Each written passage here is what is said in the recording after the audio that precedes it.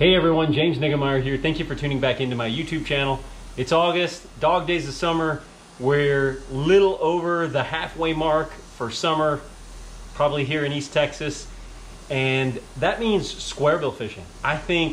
When I think late August, moving into September, October, in the fall, I think about square bill fishing, throwing a lot of square bill crankbaits, shallow. And I thought it'd be a great time to do a My Setup series for the rod reel line that I typically like to throw, and we'll go over a couple body shapes and sizes and different things like that. But basically this video will be all about my setup for fishing square billed crankbaits. Before I get right into it, if you haven't already subscribed, please go ahead and hit the subscribe button.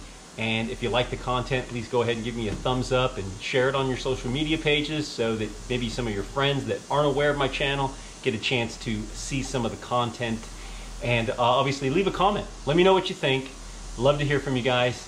And with that, let's get right into it. As I said, I really like to fish square bill crankbaits year round, but when it comes into the late summer, into the fall, I feel like there's a period where a lot of the fish, those schools will break up in the summer and there'll be a lot of suspended fish. There'll be bait that's actually moving into some shallow areas, bays, pockets, creeks, even around docks and laydowns and stumps. A square bill crankbait is a phenomenal way to catch them when the water temperature is at its highest and begins that descent towards cooler water temperatures. Shorter days, cooler water temperatures. It might be a slow process. It might still hover in those hot temperatures like here it will in Texas for probably a few more weeks before we even notice a drop in the water temperature. But square bill crankbait's still really good. So I want to share with you the square bill rod reel line setup that I use. I'm really partial to a fiberglass rod. I like composite rods, which a composite is a graphite and then it joins into a more or like a fiberglass blank, so it's composite. It's made up of two different materials. But for some years now, I've gone with an all fiberglass blank. And I like a 7-foot medium heavy or heavy action. This rod is actually the Lew's David Fritz Perfect Crankbait Rod. I've been fishing with this one for a while. I really like it. Feel like I can make accurate presentations, hook and land fish, and it's something that's worked for me. I've played with some different rod actions and different rod types that Lew's makes, but this is the one that I like. Again, it's the Lew's Perfect Crankbait Rod. This one happens to be a heavy power moderate action. I've also used the medium heavy moderate action. The lure weight is 1/2 ounce to 2 ounce and line weight 15 to 30. Now for me, when it comes to square bill crankbaits, I really like fluorocarbon, and I'll generally go with something like 14 to 16. If it's real heavy and real stained, I might go to 20, but 14 to 16, and I love the Gamma Edge fluorocarbon for that. Now there are times, and I'll probably use that about 80% of the time, but there are times when I'll actually use Gamma copolymer. And copolymers like closely related to monofilament.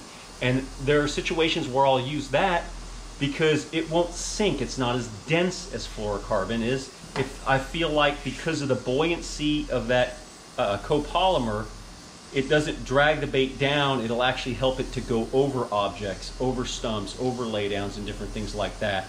So there's times when that copolymer is what I'll reach for. It doesn't have as much sensitivity either, and it has a little bit more stretch. So when you're in close quarters, maybe a 20-foot cast away and a fish bites it, or right by the boat, that gives it a little bit of stretch. So that's one I like. That's one of the attributes of the copolymer that I really like. This is it. It's Gamma's Polyflex. It's a green color and works really well for that. The reel I've been using the last few years has been a Lew's Speed Spool. It's a BB1, and it's a 7:1-to-1 gear ratio reel. I've kind of settled into that. I've tried some slower ones. I've tried some faster ones. 7:1-to-1 seems to be a great speed for the way I like to, the muscle memory and the way I like to turn the handle. I like that. The reel casts amazing, helps me be accurate, and works really well in this type of a scenario. I have also used the Hypermag, Lew's Hypermag 7:5-to-1 gear ratio reel. A little bit smaller spool, so just faster gear ratio, a little bit smaller spool, where this one has a wider spool here.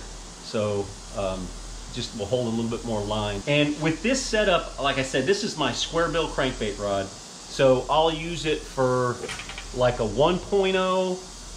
I'll use it for the 1.5. I'll use it for the 1.5 shallow. And I'll even use it for the 2.5 wake bait. The wake bait's got that bill that comes down at a more pronounced angle to help it wake on the surface. Got a good knocking rattle in there. And then obviously just the standard KVD 2.5 by Strike King. I'll even use it on the 4.0. I don't typically fish the 8.0 very much, just being honest with you. But this is a great crankbait rod because it's versatile. That's one of the things I like about it also. This is my Square Bill Crankbait rod, but it's actually just my cranking rod for a lot of things. I'll fish a Series 5 Strike King crankbait, a 5XD, and even a 6XD. I won't go with an 8 or 10XD, but the 5 and the 6XD and the Series 5 work well with this outfit also. If I'm going to be more long casting, I drop down in size to 12, but again, that's not what this is about. This is more about my Square Bill crankbait rod setup, and that's what I'll stick to today. So I mean, that's really the setup that I use. I like the fiberglass because it's more parabolic. You hear a lot of people talk about a parabolic bend, and when you have a parabolic bend, it sweeps, it bends further down in the blank instead of it being like a fast action where just mainly the tip really bends. This actually will really, it'll actually bend right into the blank in the midsection there. To kind of show you what I mean by that. And that's what I mean by a parabolic bend. I mean, it gets down, it bends almost halfway down in the blank. And that helps you when it comes to crankbait hooks. It helps you to really not pull the hook out of the fish's mouth, and enables you to really let them surge, and that whole rod will actually move with it. If you have a real stout rod, the rod's not going to bend as much, and when that fish surges, it'll pull some of those hooks free. So that's really why there's a reason for everything that I do on this outfit. 7:1 gear ratio reel. I feel like if I want to speed up, I can. If I want to slow down, I can.